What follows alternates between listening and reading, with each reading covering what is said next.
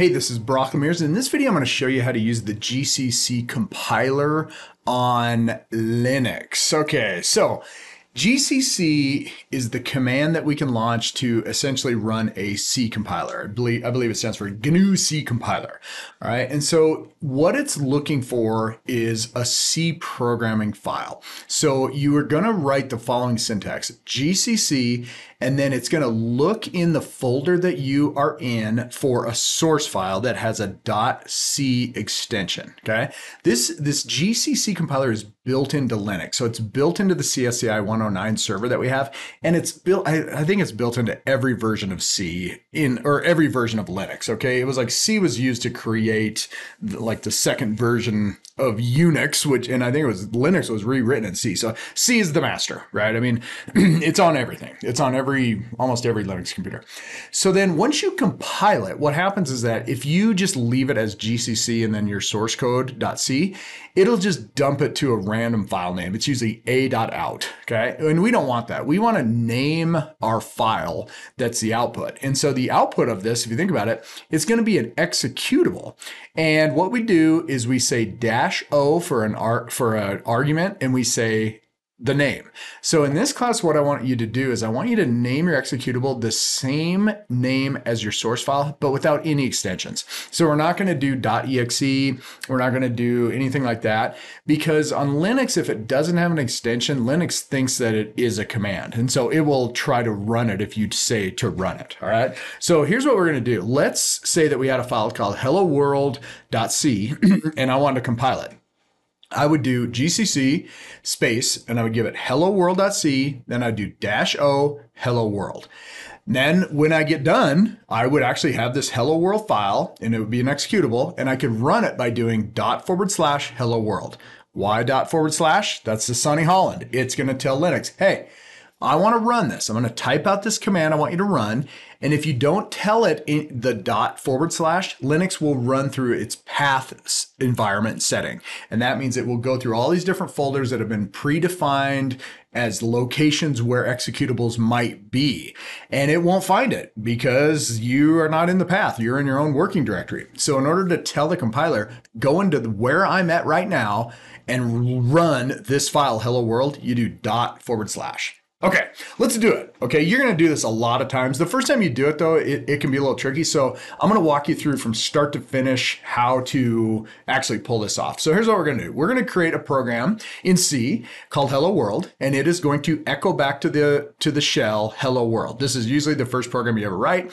You do not need to know any syntax that I am going to type right now. All you need to do is be able to type this out in Vim and save it and follow along. Okay, so here's what I'm going to do. I'm going to launch a PowerShell, and I'm actually going to launch 2 PowerShells because I want one to SSH in to the Linux server and develop this program, and then I want another one to actually compile it. Okay, so let's first write the program. So I'm in PowerShell, I'm in Windows right now. Let me do this. I'm going to go back into the CSCI 109 folder in Windows, and then I'm going to SSH over, and I have it on my history. So I just keep going until I see it, SSH, and then netid at csci109.cs.montana.edu. I'm going to do my password. I've learned I can't talk while I'm typing my password or I mess it up, so that's why I'm always quiet for that few seconds. Okay, so I'm sitting here. Let me do an LL. I'm in my home directory, and I have this mod02 code along folder. That's where I'm going to go. So mod02. I'm going to hit tab, and it's going to autocomplete. That's nice. Now I'm in, if I do present working directory, I'm in my home directory, mod02 code along, and now I'm going to look at what's in here, and there's our test2.txt file that we messed around with last time. And at this point, I want to create a file which has a C program in it. Okay, so I'm going to type the following. I'm going to say vim, and I'm going to say hello world.c. This is going to create a new file with a .c extension, which the GCC compiler will recognize, and I am going to type in a program. Okay, you do not need to know anything I'm going to type. Just type exactly what I type. Okay, if I'm going to first go into insert mode by pressing lowercase I, and then I'm going to do this. I'm going to say pound include, and then I'm going to less than, and I'm going to say standard io.h and close it. Don't need to know what that is. You just got to have it. Now I'm going to type int space main void open curly. And then I'm going to do this print f, and then I'm going to do parenthesis, double quotes, hello world. And then I'm going to go space, and I'm going to do /n, double quote, and then semicolon. Then I'm going to go return 0, boom. And then I'm going to do close curly. That is a C program. It happens to be a program that is going to just echo back hello world to the shell when I run it. You don't need to know anything at this point. This is what we will learn in this class, okay? So now I'm going to go ahead and save this. I'm going to go escape to go back into normal mode. I'm going to do colon to enter in command mode, and then I'm going to do write by typing W, and I hit return. Hello world has now been saved, and at this moment, I can compile it, okay? So now, here's what I'm going to do. I'm going to come over here, and I am going to take my source code and put it right here, and I'm now going to grab another, I'll put this over here. I'm going to grab another shell, okay? So I'll go over to PowerShell, and I'm going to grab PowerShell, and I'm going to bring this over here. And so now here's my PowerShell, and I'm going to SSH back into the Linux machine. So I'm going to go, I'm in Windows right here, and I'm going to go up to one directory, and then I'm going to do SSH, which I have on my history, and then I'm going to do my password. Not talking, so I don't mess it up. All right, here I am, present working directory. I'm in Linux. I'm going to go to take a look at what's in here. I'm going to change it in my mod 02. Go ahead and hit tab to autocomplete. And now I look in here and look at hello world's in there. Hey, hello world. Now I'm going to compile it. So I'm going to type the following. GCC, that is the compiler. It calls the C compiler, GNU C compiler. Hello world.c -o, and then hello world, and that's it. When I hit return, it should compile. So I hit compile, and now it's like, it didn't do anything. Well, it did. If you do LL again, it's going to show you a green file which does not have an extension, and that is your executable. So now I can run that by doing the Sunny Holland, or the look in this folder for the executable, // and I type hello world, and it's going to run it. If I just hit return, it's going to run this program. Are you ready? Boom. Look at it. Hello world.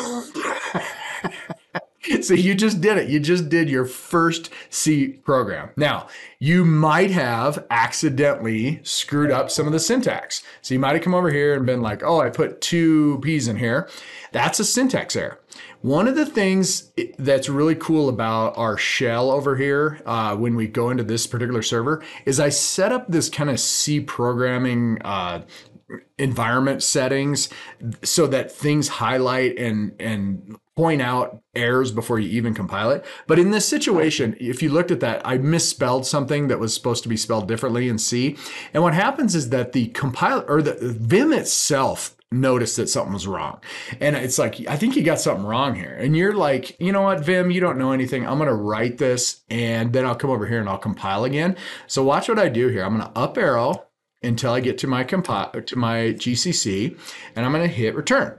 And it's going to say, holy moly, you have all sorts of issues here. So you have pprin, what in the world is that? It doesn't know what to do. So it gives you these errors and warnings, and it tells you to go fix it. So it says, go to this line and clean this up. Okay, so go to line 5 and clean this up. So then you come back here, you clean it up, you write it, come back over here. Let me clear this. And then let's go ahead and compile again by up arrowing. And then I go ahead and compiled it again. I go ahead, run it, and lo and behold, it worked. Okay. Now let's look at what would happen if I removed hello world, the executable, and I look in here and it's like, okay, it's gone. Now watch what happens if I just do gcc hello world.c. I'm not going to specify the output. And you're like, well, it still worked, right? So now let's look at what it did. It created this silly a.out file. I don't like that. Nobody likes that. So you don't want a.out in your life. What you want to do is up arrow until you see the command to specify specifically the executable name that you want. Okay, that's GCC. You are going to do this at least 1,000 times in this class. This will become so second nature that you will freak yourself out when you watch in 4 months or in 12 weeks. You're going to be like, wow, this is freaky. Okay. So you have done it. You have run GCC and life is good. Now, a couple things that we will also use in this class. There are other options you can use with GCC. Okay. There's actually tons of different options. And two of them, what we will use is one of them is called dash warnings all, and it's a capital W. And it basically means sometimes you have syntax in your code that isn't an error. It's just a warning. And GCC by itself sometimes won't show all the warnings. And this is really, it's widely seen when you set up a bunch of variables and you don't use them all. You know, that's not an error, but it is kind of bad coding practices. So it'll give you a warning, but it'll only show you if you do a dash warnings all on there. So the way that you do the syntax is you can put these little options anywhere. So I got GCC hello world.c -o for the output, direct the output to hello world, and then I do a dash wall. Okay. Then there's another one that is -lm, and that stands for link another file. And this one links a math header file. And we'll get to that about halfway through the semester. But those are just examples that you can have other options in your GCC command. But you have done it. That is the GCC syntax. And actually, that's your first program. So congratulations and see ya.